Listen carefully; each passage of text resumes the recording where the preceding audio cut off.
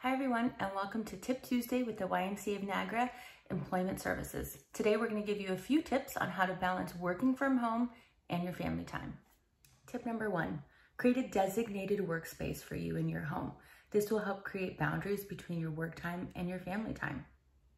Tip number 2, create a schedule, a daily schedule that you can follow both with work and with your family.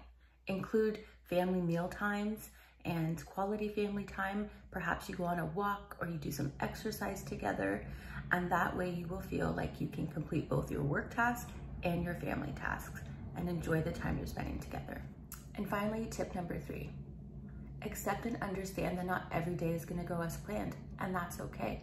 We're navigating through uncharted territory right now, and you need to allow yourself and your family to have bad days, and then the next day, you're gonna pick it right back where you left off and take it day by day. Thanks for joining us for Tip Tuesday. We look forward to seeing you next week.